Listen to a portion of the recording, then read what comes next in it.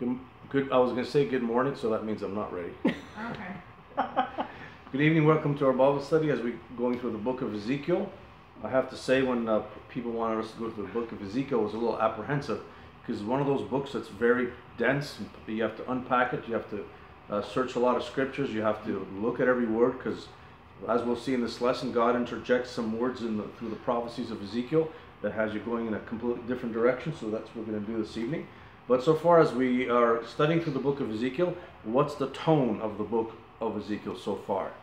It's one of judgment. One of what? God is calling out Israel's sin. God is calling out the iniquity of his people, the idolatry of his people. And now we're going to look at how God is going to judge his people.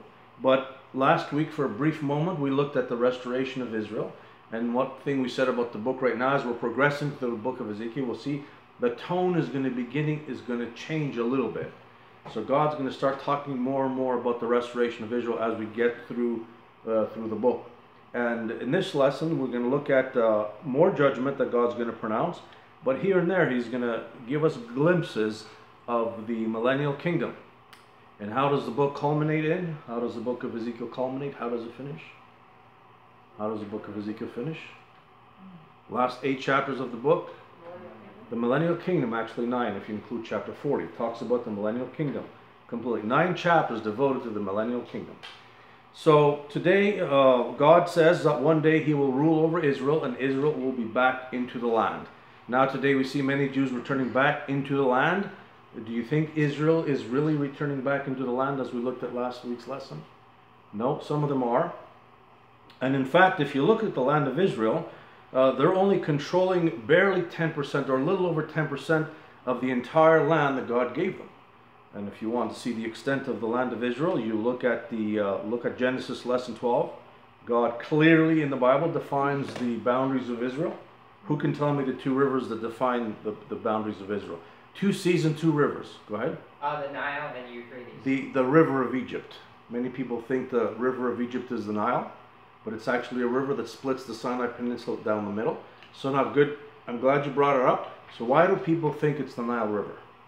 Because it's a river in Egypt. Because it said the river in Egypt, right. But if you look at the Bible, what does the Bible call the Nile River? The Nile. Okay. So the Bible distinguishes the Nile River from the river of Egypt. And what is the other river? The river Euphrates. And what are the 2 seas that define the boundaries of Israel? The Red Sea and the Mediterranean Sea. Good. And the north, who knows what the north is called? The land of? Israel. Begins with an H. The north of Israel. I'm trying to test your geography here a little bit. H-A. That's where Nebuchadnezzar judged Zedekiah. The land of? Hamath. And then the east is defined by one word. It's the desert, right? It's the desert, the Syrian desert. So we have God clearly defines the land of Israel. And if you look at Israel today, what does everybody say? Oh, they're occupying the Palestinians' land. No, it's not. It's the other way around. You're occupying Israel's land. If you look at we have the boundaries in lesson 12. And what's going to happen? What's the trap that Israel's going to fall into? The tribulation. They're going to give a little bit more land. They're going to give the little bit of land that they have for what? For peace. For a false peace. And you read that in Joel chapter 3 verse 2. And God's going to be angry at that. So he's angry with his people. He has not finished punishing Israel. He's going to continue punishing Israel until the point they acknowledge that God is their God. Regarding this chapter, Charles Feinberg said, "No chapter in the Bible speaks more prominently and fully of the sword of the Lord than does this chapter, which has been called the sword song or the prophecy of the sword." And that's true. Ezekiel chapter 21 mentions the word sword more than any other chapter in the scriptures. People think God is a pacifist. We have some people that whole denominations build around pacifism. Is God a pacifist? No. What does he call himself in Exodus 15:3? The Lord is a man of war. The Lord is his name. In Luke chapter 22 verse 36, then he said unto them, after Christ was leaving his disciples, "But now he that hath a purse," don't mistake that for a man purse, "he that hath a purse, let him take it, and likewise a scrip, but he that hath no sword, let him sell his garment and buy one. I remember I was in a church years ago. Remember, I'm from Canada. So I went to a church in the United States, and the pastor was preaching, and he says, if you don't have a gun, sell your couch and buy you one. So that's what I did. I didn't sell my couches, but people think it's wrong to have guns. How many of you guys have heard that? It's not. God, the right to self-defense is not a right to self-defense. It's a God-given right. It's a divine right. It's a divine right. God has allowed us to defend ourselves. So now let's continue on in chapter 21. Here we're going to pick up in verse 1. And God is going to judge Jerusalem and the temple. And the word of the Lord came unto me, saying, Son of man, set thy face toward Jerusalem, and drop thy word toward the holy places, and prophesy against the land of Israel. And say to the land of Israel, Thus saith the Lord, Behold, I am against thee, and will draw forth my sword. See, who has a sword here? God. Don't forget that. God has a sword. And the angels do not have wings, but who has wings? God does. God has wings. And will draw forth my sword out of his sheath, and will cut off from thee the righteous and the wicked. The first time we hear that in the book of Ezekiel. Seeing then that I will cut off from thee the righteous and the wicked, therefore shall my sword go forth out of his sheath against all flesh, from the south to the north, that all flesh may know that I, the Lord, have drawn forth my sword out of his sheath. It shall not return any more. So when God says, I am against thee, what do you think is going to happen to that country? Exactly. God is against one country. Twice he says it. Which country he's against? Big time. Both Ezekiel. Who? Gog and Magog. I'm against thee, O God. God says that twice. He said God. Oops. So who is God? Putin. Putin is God. No. The leader of Russia is Gog in the Bible. So God says, I am against thee. So you have these people that are saying, oh, they're in love with Putin. If God is against you, I don't care who you are, what you're doing, what you're saying you're doing. If God is against you, guess what? I'm against you too. So God is against God. God here says he's against the land. And we've seen in previous lessons, when God says he's against the land, what is he really saying? He's saying that the land has been polluted by the blood and the sins of the people, and God has no choice, but now he has to judge the land. And I'm afraid America is heading that way, because there's going to come a time God's going to say against the sin of America, enough's enough. And I believe he's going to have to judge us for all the wickedness in this nation. So here this prophecy that God gives Ezekiel concerns the destruction of Jerusalem and the destruction of the temple by the Babylonians. And we've mentioned that based on chapter 20, this event is about 4 years away. The current king that was timed during Ezekiel's prophecy was King Zedekiah. Now what fact do we know about King Zedekiah? I'm going to ask that question later lesson. So if you answer it right. Was his eyes put out? No. His eyes were put out, yes. But what else do we know about him? He was what? He rebelled. What other thing? We're going to get into it later. I'm not going to give you the answer now, but we're going to get into about this king. There was one particular fact about this king. So we're going to look at that in a little bit later. So in Jeremiah chapter 52, verse 3, the Bible is clear. For through the anger of the Lord it came to pass in Jerusalem and Judah, till he had cast them out from his presence, that King Zedekiah rebelled against the king of Babylon. Now what was the Lord's will concerning this thing? They were going to go into captivity. Correct, but King Zedekiah was commanded to do what by the prophet Jeremiah in regards to the king of Babylon? Not to fight them. Correct. Yeah, not to fight them, but to submit. That was the message from the Lord, but they did not want to submit. And it came to pass in the 9th year of his reign, in the 10th month, in the 10th day of the month, that Nebuchadnezzar, king of Babylon, came, he and all his army, against Jerusalem, and pitched against it, and built forts against it round about. So God told him to submit. He refused to submit. Therefore now God says, I'm against you, and God will judge the land because of the inhabitants. And here in this chapter, in this especially in verse 3, we are introduced to the Lord's sword. Now the Lord has a sword, and this sword is both physical and spiritual. God has a sword, it's both physical and spiritual. Who knows what the spiritual sword of the Lord is? The Word of God. That's the Word of God. It's called the sword. The first time we are introduced to the Lord's sword is in Numbers chapter 22, verse 23. And the ass saw that the angel of the Lord was standing in the way, and his sword drawn in his hand. So the Lord was going to slay the prophet, his own prophet, because Balaam, even though he was a pagan, well, not a pagan, but he was a Gentile at that time, he was still the prophet of the Lord. Well, what happened to him at the end of his days?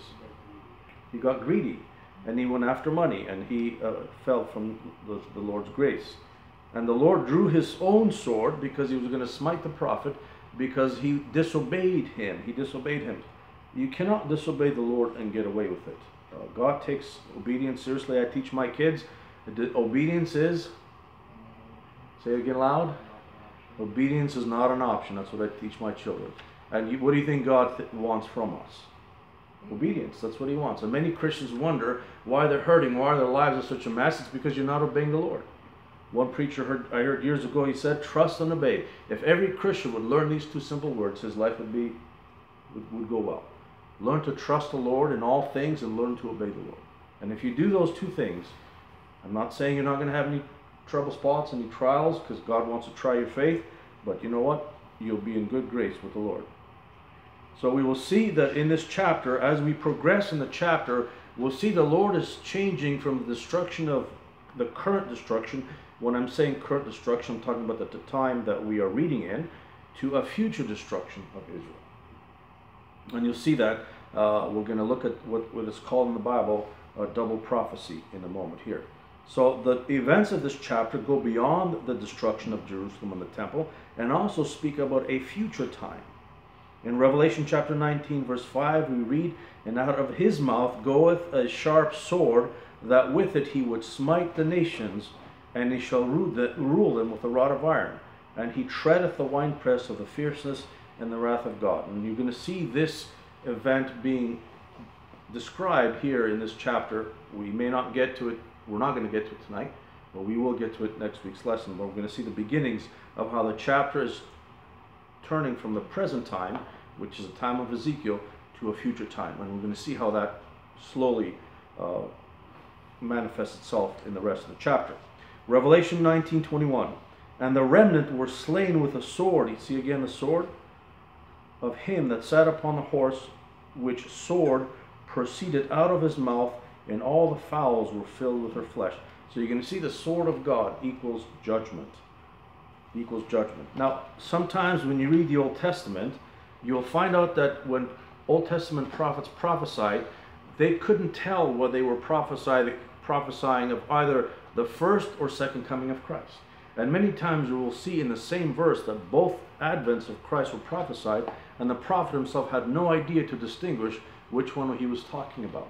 But we do today. What did they say, 2020?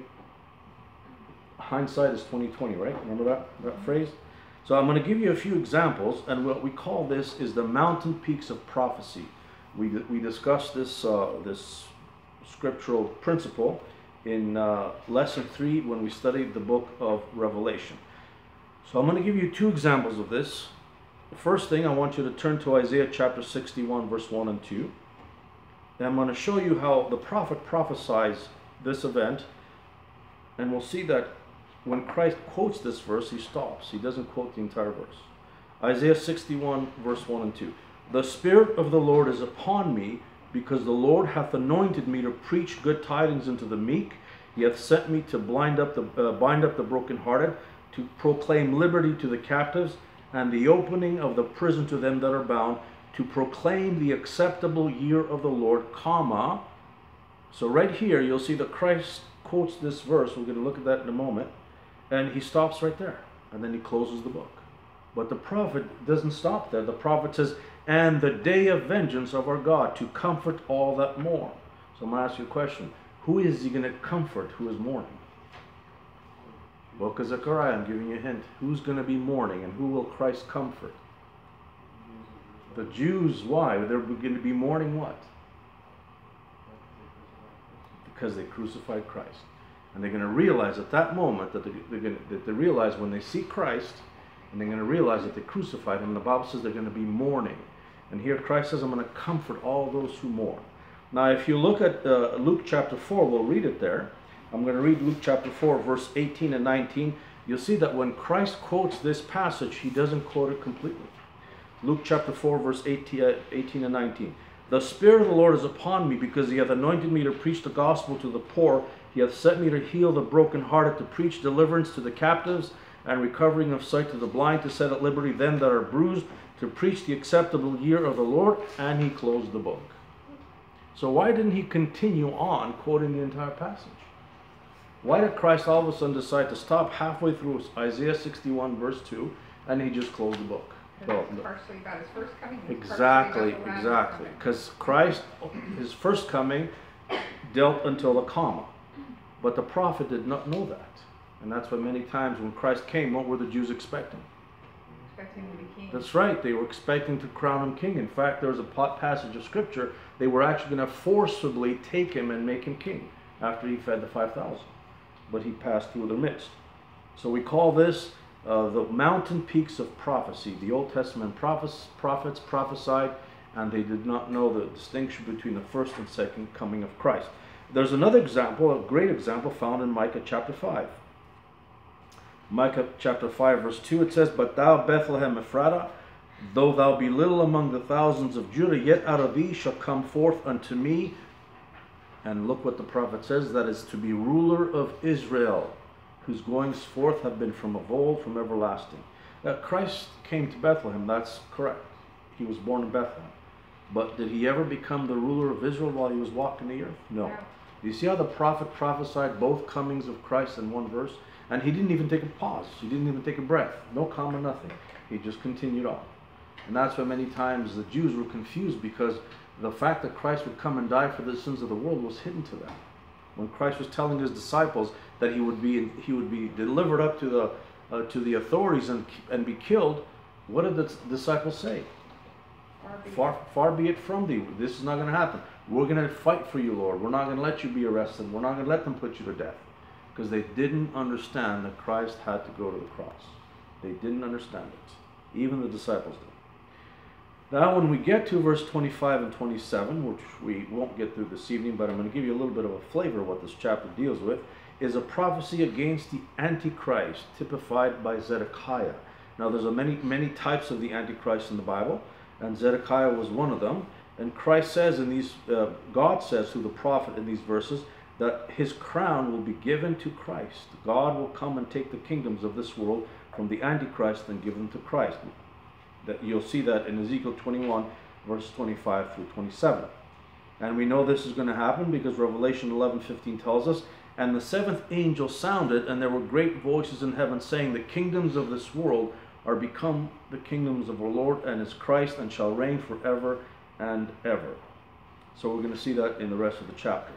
But up until now, we've been studying the book of Ezekiel, and every time you look at God's judgment upon the city and its inhabitants, he was excluding those who sigh for the wickedness of the city and the abomination of the city. And even in, I believe in Ezekiel chapter, what was it, chapter 6 or chapter 9, where they mark the righteous of the city will mark. But here God says he's going to exclude the righteous from his judgment. So why would God do such a thing? That now his anger has reached the point where he says he's going to judge the city, and the righteous and the wicked would die together. Now does that seem fair to us, that God would do such a thing? Would you think that's fair, like from humanly speaking? You'd say as a human being, again we have to see things through God's perspective, we say, why would God do such a thing? Why would God allow the righteous to die? When God's judgment would come against a nation, it would be against specific individuals, but this time he says he's going to judge the entire nation. Both righteous and the wicked would be taken by the sword of the Lord. Now think about the flood. When the flood came, would you agree with me that many innocent children died in the flood? Would you agree that infants that were 2-3 years of age died with the flood? Now why would you think they would die with the flood? Whose fault is it? The parents' fault. Do you see what responsibility the parents hold? Now I'm not saying those innocent children didn't go to heaven, because the Bible teaches that if a child dies in the age, what we call the age of, below the age of accountability, if he's innocent, he's going to go to heaven. That's what I believe. The Bible teaches that. But you see how responsible the parents are for the children's souls? Yes? So there's a theory about contaminated DNA of all the people and children, and even the animals at that time, so they would wipe them all out, knowing them or not. I heard about that. But I believe that DNA was contaminated only by some people, and that was the sons of God, who I believe were fallen angels, came and took up human flesh. That's what I believe. And I also believe that the offspring produced by that union didn't have a spirit, no soul, no spirit, just like Jude tells us. They are clouds without water, without spirit. So whatever was born between that union had no soul, because God did not sanction the union. That's what I think. Now some people say that DNA and only Noah was found, quote unquote, perfect, but I don't know how far I have no more evidence in the scripture to hold that opinion. But I've heard that people suggest that. They say that only Noah was found perfect in all his generations, meaning that only Noah had perfect DNA. But then look at his wife. Who did she descend from? Was her DNA marred? If he was the only one that was perfect, what would we say about his wife's DNA? That, to me, that doesn't. I understand it, but it doesn't make full sense. So if all the DNA was contaminated, let's just chase the squirrel for a few seconds, then why would God give people 120 years? Why would Noah preach righteousness for 120 years? He would have destroyed the whole world then and there. And instead, why did Noah build such a massive ark? To hold what? Chance to repent. Exactly. God gave them 120 years, but they still refused to repent. So that theory doesn't hold too much water with me. I understand it. I've read about it, but it's hard for me to accept it. Hopefully that partially answers that question. Now, sometimes when God takes the righteous, he does so for reasons unknown to us. We may not like it. We may think it's unjust as human beings, but God gives us an answer in Isaiah chapter 57, verse 1 and 2. And I believe this is why the reason why God said he would take both the righteous and the wicked in his judgment. Isaiah chapter 57, verse 1 and verse 2. The righteous perish, you see that? The righteous perish, and no man layeth it to heart. And merciful men are taken away, none considering, and here's the answer, don't miss it, that the righteous is taken away from evil to come. He shall enter into peace, referring to the righteous, but they shall rest in their beds, each one walking in his uprightness. So what God does is sometimes he takes the righteous away because he is sparing them from something worse to come. King Josiah is a perfect example. King Josiah died in his prime. He died in battle. But I believe God was merciful to Josiah to take him away so Josiah wouldn't see what would come of the city. Now here when God says he taketh the righteous, it doesn't mean they will going to die and go to hell. It just means that their lives will be taken so that they would be spared from further turmoil and further trials. Sometimes it's God's mercy that he does that. And we did mention the fact about the flood, that many innocent children died because their parents refused passage on the ark. And parents bear great responsibility upon the children. I teach this, and if you've been with us for any length of time, you'll see that I believe that parents who do not spank the children, what do? They risk the souls of the children going to hell. When I read that verse when I was a young man, and I couldn't understand spanking. Now I'm not against it, because I ask my children if I'm against it. But when I read that verse, it says, if you do not spare the rod, you will. If you spank your kids, you're going to spare them from hell. I took that verse to heart. Many parents say, oh, I'm not going to spank little Johnny. I'm not going to spank little Susan. But if you read the verse, it says, if you do so, you'll spare them. You'll save them from hell. You'll save the soul from hell. What do you think you're going to do as a parent? Now, it doesn't mean spanking kids equals heaven. No. But it means you're going to direct your kids to the path where they will get saved. I believe if a man and woman, if parents do what's right, guess who's going to get saved? Their children are going to get saved. Because I believe in the authority of the house. God has placed man, and if you're a young man, you're planning to getting married, or if you're a young family and you're starting off, the authority of the house is given to the man. And what does society want to do today? They want to remove that. They want to strip that authority from the man. And if you don't take your God-given authority, then you're giving the authority to who? Don't think you're giving it to your wife. Because wherever there is a vacuum of authority, who steps in? The enemy. The enemy. And who's the enemy? Satan. Whenever there's a vacuum in authority, the devil steps in. People talk about, oh, we need to remove God from government. If you remove God from government, who's going to step in? The devil. And who is running our country today? What are these people called? You guys know what these people are called? Begins with an L. Luciferians. Luciferians. Who's heard of them? Luciferians. You know who are Luciferians? The Masons. Who's heard of the Masons? They're all Luciferians. And our government is filled with what? Masons. And who they believe Lucifer is the right true God. Read about it. Our government is filled with them. So you remove God, devil's going to come in. That was free, by the way. I'm not going to charge you extra for that. Look into it. Look into it. Trump is what? Do you know who Trump is? Do you know what he is? What type of Mason is he? Scottish Freemason. Look it up. He's a Scottish Freemason. Bill Clinton was. They're all Masons. The Bushes are Masons. What is that club in that? The Owl Club. What was it called? Skull and Bones. You heard of the Skull and Bones? They're all Masons. Look into it.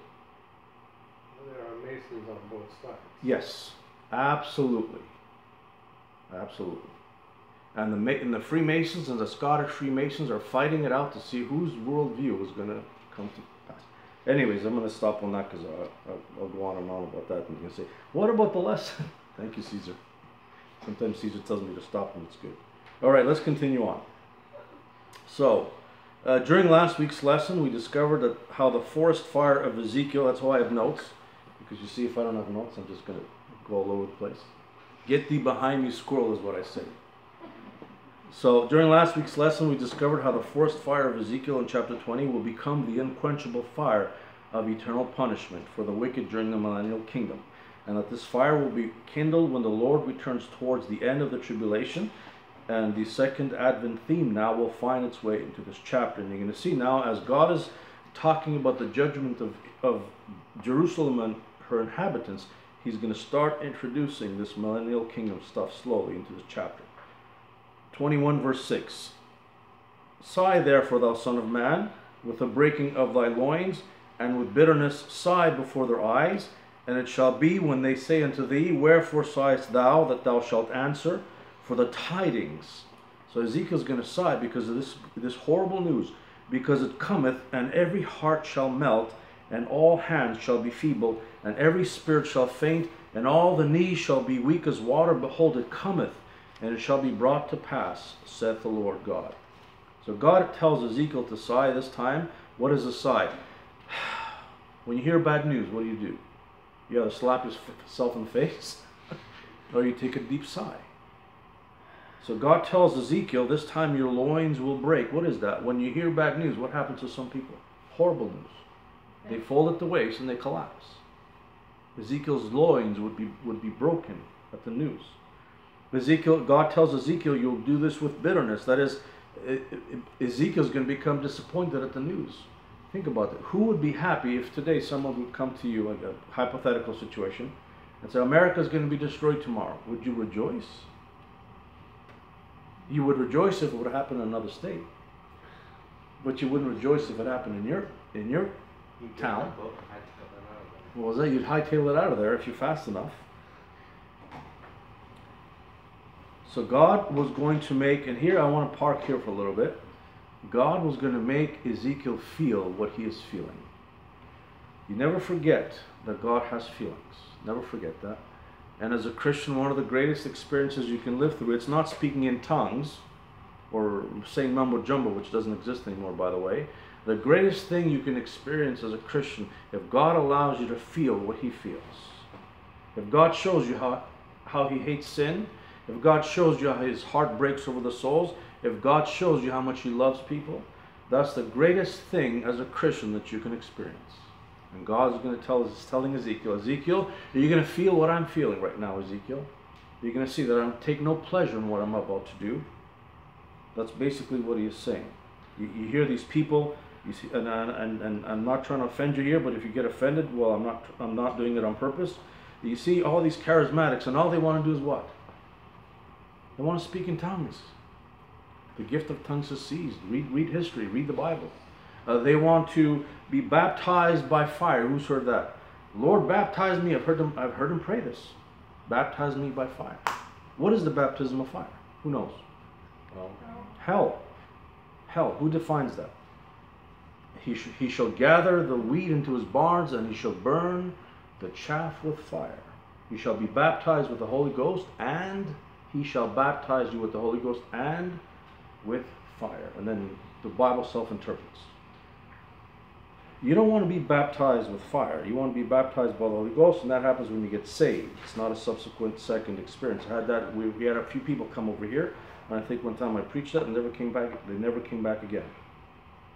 You know what I want to experience as a Christian? I want to experience how God loves.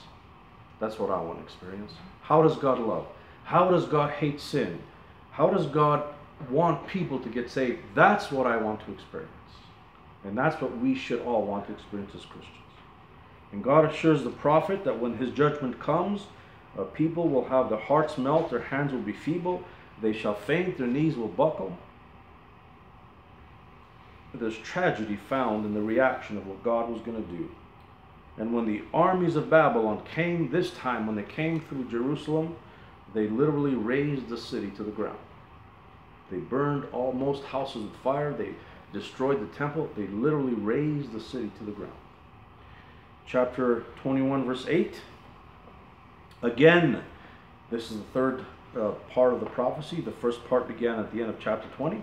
Again, the word of the Lord came unto me, saying, Son of man, prophesy and say, Thus saith the Lord, say, a sword is sharpened, and also furbished. It is a sharpened to make sore slaughter. It is furbished that it may glitter. Should we then make mirth? Now, if you read this passage casually, you're going to miss what God says here.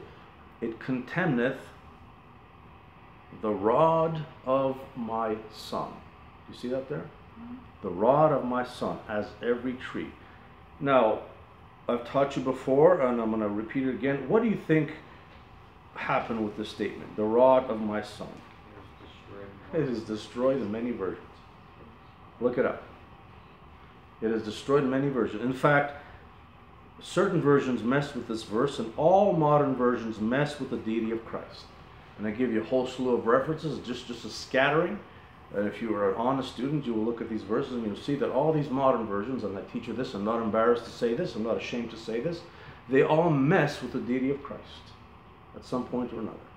And this verse here, whenever you come across the Bible, when the Bible speaks about the devil or the Bible speaks of the deity of Christ, you can put money on. I'm not a betting man. I don't believe in betting. But if I was a betting man, hypothetically speaking, guaranteed, I don't even have to look at them. I didn't have to look at it. I said, guaranteed. I said, this verse, when I came across this phrase, the rod of my son, who is God talking about here? Jesus Christ. Who is God's son? Christ. The rod of my son, I said, guaranteed they mess, some versions mess with this verse, and I checked it. Guess what my hunch was? Correct. And here's a list of all the other verses. This is just a scattering of how they mess or attack the deity of Jesus Christ. Again, I don't want to get into that this evening because there'll be another squirrel we're going to chase. So let's continue on. Verse 11 of chapter 21. And he hath given it to the furbished, that it may be handled. This sword is sharpened, it is furbished, to give it to the hand of the slayer. Now, this is God speaking. Don't forget that this is God speaking through the prophet. Howl, cry and howl, son of man, for it shall be upon my people, it shall be upon all the princes of Israel, terrors by reason of the sword shall be upon my people. Smite therefore upon thy thigh, because it is a trial. And what if the sword contemn even the rod? It shall be no more, saith the Lord God. Therefore, son of man, prophesy and smite thine hands together, and let the sword be doubled the third time. The third time, we'll see what that means. The sword of the slain, it is a sword of the great men that are slain, which entereth in their privy chambers. I have set the point of the sword against all their gates, that their heart may faint, and their ruins be multiplied. Ah, it is made bright, it is wrapped up for the slaughter. God is saying this. Think about this. Try to picture how God is speaking. He's saying, finally, The sword is ready for the slaughter. This is God speaking. Go thee one way or other, either on the right hand or on the left, whithersoever thy face is set. Basically, you're going to try to run away, but guess what? It's going to catch up to you. I will also smite my hands together, and I will cause my fury to rest. I, the Lord, have said it. Now God is telling this prophet that the sword is going to be sharpened and furbished. What does furbished mean? It's another word for highly polished. Furbished means highly polished. So God is saying, I am preparing the sword. I am preparing the sword. The sword is sharpened so that it can kill more effectively and efficiently. Have you guys seen the Japanese swords, the katana swords? They can actually slice through a bamboo that's about 3 inches thick. You know how hard a bamboo is? Have you ever tried to cut a bamboo with just a regular knife? And those katana swords slice through it like it was butter. And the word that we have here, slaughter, is translated from a Hebrew word which is often used to refer to the slaughtering or the killing of animals. So basically God is foretelling through the prophet that the enemy is going to kill indiscriminately. He won't care who's in front of him, that he's going to kill. The sword is polished so that it can be presentable to the person who's going to hold it. It is so polished that it glitters. It catches the light. And God says, when you're going to hear of what's going to happen, no one's going to rejoice about it. Now we mentioned the fact that verse 10 says that the rod of my son, and this is a very important verse, God tells us that he has a son and that his son has a rod. Now when you see both these words in the Old Testament, the rod and the son together, what comes to mind? End times. Exactly. End times. What more, and again, if we were to expand that, what more in particular? You got to speak a little louder. He's ruling over the nations with a what? With a rod of iron. You see that? We're going to see that in a moment. So you're going to see the rod and the son is connected. Revelation chapter 2 verse 27, and he shall rule them with a rod of iron, as the vessels of a potter shall they be broken to shivers, even as I received my son. And you will find this connection between the rod and the son again in Psalms chapter 2. His father, as I received of my father, because I'm looking ahead. Son. In Psalms chapter 2, which is a messianic psalm, again you will see the connection between the son and the rod. Psalm chapter 2 verse 7, look at that. I will declare the decree, the Lord saith, thou art my son. You see that? Thou art my son. This day have I begotten thee. Thou shalt break them with a rod of iron. Thou shalt dash them in pieces like potter's vessel. And in Psalms 2:12, kiss the son, lest he be angry. Now when's Christ going to be angry if you don't kiss him? When he's the king. When Christ is king, if you don't kiss him, he'll be angry. So when you see the rod and the son together in the Bible, you know it's definitely talking about the second coming of Christ. And what is this rod going to do? It's going to condemn the trees. Now I know here I mentioned the fact that I didn't go over it, but in the King James the word order is a little different. But if you look at the Hebrew word order, it says the rod of my son condemns every tree. Now the words are translated right, but the order is a little off. So when is the rod going to condemn every tree?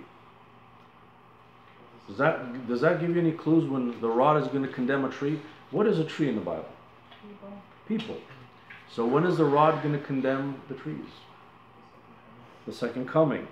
Mark chapter 8 verse 24 tells us that men are as trees. Men are as trees. So you see the trees and the forest and the rod again in Isaiah chapter 10.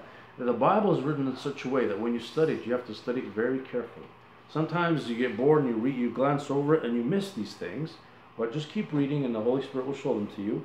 Isaiah chapter 10 is another prophetic chapter, and it gives us a perfect example how God begins a chapter and he's talking about current events, and as you progress through the chapter, God switches and he talks about the end times. Now we're not going to go through the entire chapter of Isaiah chapter 10, but go back home and read it, and you'll see how God begins talking about the Assyrian, the actual king of Assyria, and by the time you finish the chapter, you scratch your head and says, he's talking about the Antichrist. Now what is the Antichrist called in the Bible? The Assyrian. The Assyrian. He's called the Assyrian. You'll see that many Old Testament prophecies are actual double prophecies. What do we mean by that? These prophecies, we call them dual fulfillment or double fulfillment. That is, the prophecy is only partially fulfilled by a current event. The fullness of the prophecy or the complete prophecy will not be fulfilled until the future event also takes place. So God judges the king of Assyria in Isaiah chapter 10, and then as you continue reading the chapter, he continues judging the Assyrian, but you come away saying, this is not the king, it can't be the king. Because it tells us that God's going to take the crown from this king and give it to his son. So it can't be the king of Assyria. And God, and it switches so gradually, if you don't pay attention, you'll miss it. In Isaiah chapter 10, again, I'll give you an example. I'll show you some verses here. God is speaking about the king of Assyria, and then by the time you come to verse 16, you definitely know that you're reading about the second coming of Christ. I'll give you an example here. Isaiah chapter 10, verse 16. Therefore shall the Lord of hosts, send among his fat ones leanness, and under his glory he shall kindle a burning fire like a burning of a fire. Now we know that Christ will kill the Antichrist through the brightness of his coming. Look at Isaiah chapter 10, verse 17. And the light of Israel shall be for a fire, and his Holy One for a flame. And it shall burn and devour his thorns and his briars in one day. Now who is this Holy One? Christ. Who is the Holy One in the Bible? It's the Lord Jesus Christ. So here in Isaiah chapter 10, verse 17, and it's talking about the Holy One. Now I'll give you all several references in the New Testament where you know that the Holy One is the Lord Jesus Christ, and that one day is the day of the Lord. And look at Isaiah chapter 10, verse 18.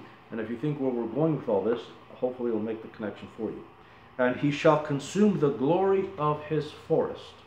You see that? He's going to consume the glory of his forest and his fruitful field, both soul and body, and they shall be as when a standard bearer fainteth. In that day, people are going to faint when they see the Lord come upon the earth. They're going to faint. Men's hearts shall fail them, the Bible says. When they see Christ, and he's going to set the forest on fire, and that's how we spent quite a bit of time last week, so you should know what this means. The south right now is pretty dry in Israel, and also in southwest Jordan.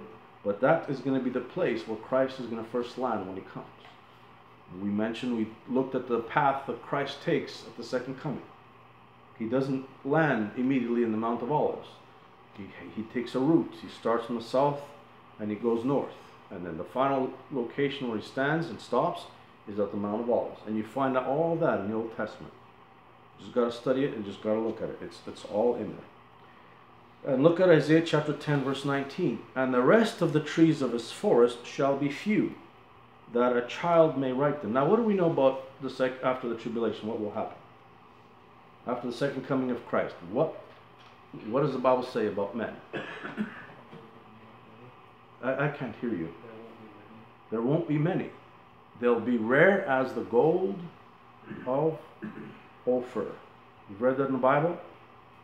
That's what it's talking about. It's talking about at the end of the tribulation, after Christ is done, after Christ comes back in the second coming, there won't be many people left on the earth. The trees of his forest shall be few. And if you're not convinced, look at verse 20 of Isaiah chapter 10. And it shall come to pass in that day that the remnant of Israel and such as are escaped of the house of Jacob, we talked about that last week, shall no more again stay upon him that smote them, but shall stay upon the Lord, the Holy One of Israel, in truth. You see that? Who is the Holy One again? That's the Lord Jesus Christ.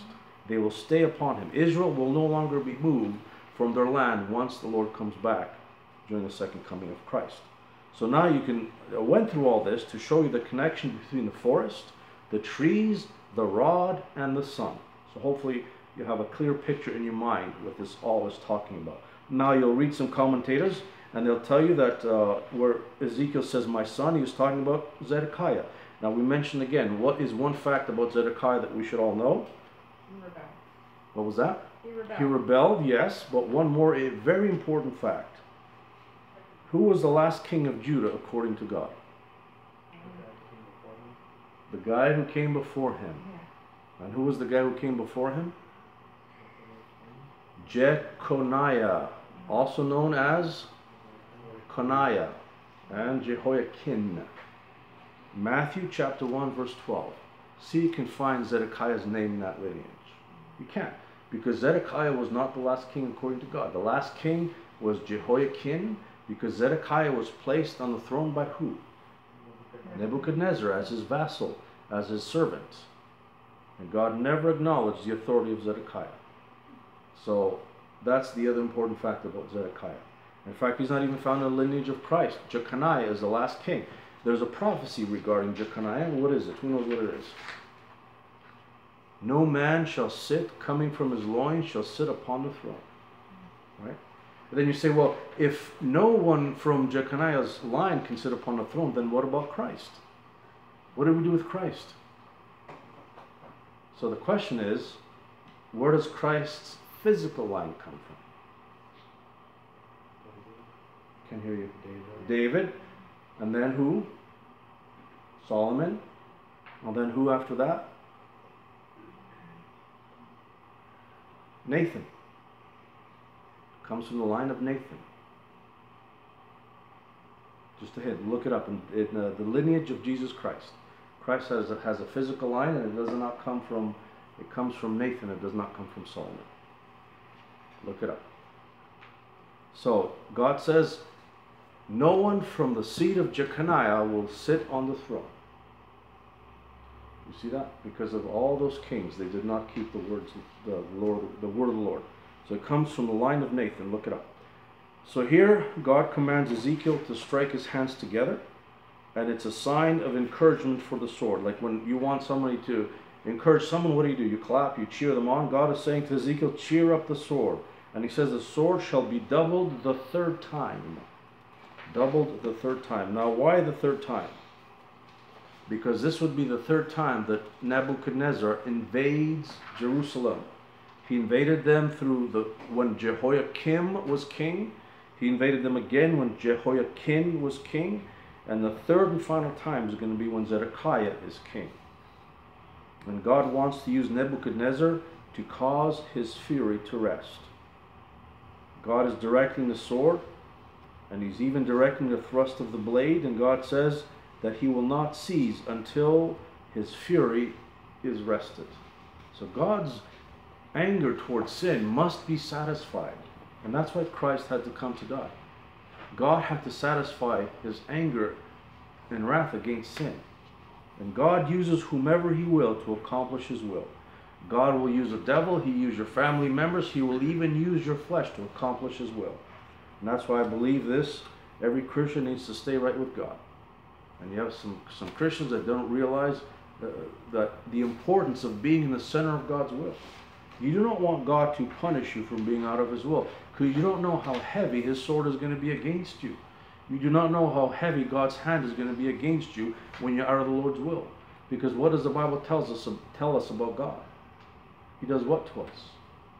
He chastens us. Why does he chasten us? He wants us to get right with him. That's right. He wants us to get right with him. And above all, he loves us.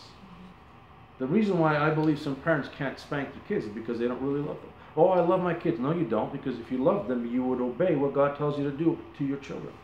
Raise them up in the admonition and nurture of the Lord. When that little Johnny or little Susan is acting up, apply the Board of Education on the seat of knowledge. The Jews in Zedekiah, the Ezekiel and Jeremiah's days, even Zedekiah himself, refused to obey the Lord. God gave them clear commandments. Because of your sin, you're going to serve King Nebuchadnezzar. And a lot of people have a problem with authority. And that's one problem I see in society today. No one wants to submit to authority. Everybody wants to be their own man, their own person, their own individual. I have seen men, I've been a Christian long enough, and I've been in many churches, and I've seen men destroy their families. Why? Because they couldn't submit to pastoral authority.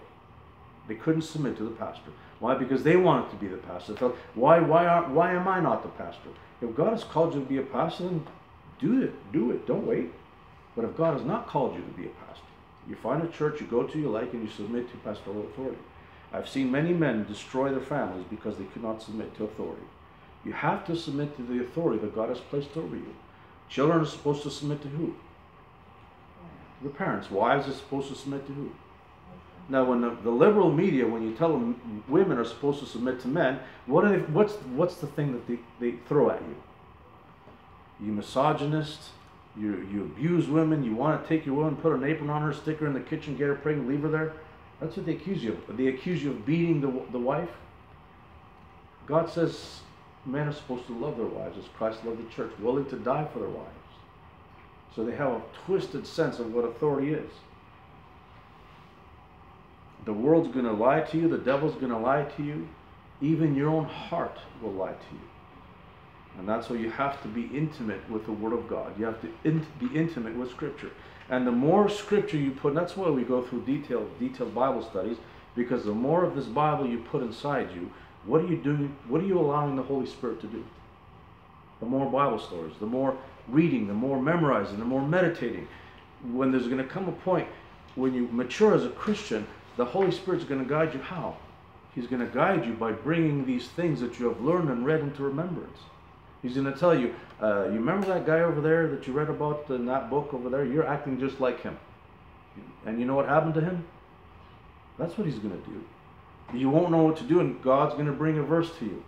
He's going to say, this is what you're going to do. That's why the Bible is so important. And you have to prepare your heart to seek the Lord. We spend a deal of time in a lesson back teaching the importance of preparing your heart to seek God. Because if you do not prepare your heart to seek God, guess who's going to come and lie to you? You're going to be more susceptible to lies. God, at the end, I want to end with this, that when God's wrath needs to be fulfilled, God will relish dishing out the punishment. And there's a very verse that upset some people, and I believe it's in the book of Proverbs, that says God will laugh when the calamity comes upon them. When God draws a line in the sand and you cross it, God's going to say, it's on you. Hebrews chapter 10, I want to end with these verses. Hebrews chapter 10, verse 30 and 31. For we know him that hath said, vengeance belongeth unto me, I will recompense, saith the Lord. And again the Lord shall judge his people. It is a fearful thing to fall into the hands of the living God.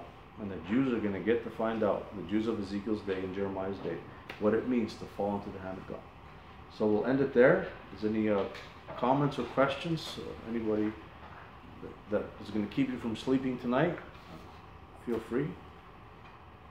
If not, we're going to continue in chapter 21 next week, and it gets very interesting in chapter 21 of next week as we get more and more into the millennial type theme of the book, and you're going to see more and more of that as we get towards the end of the book.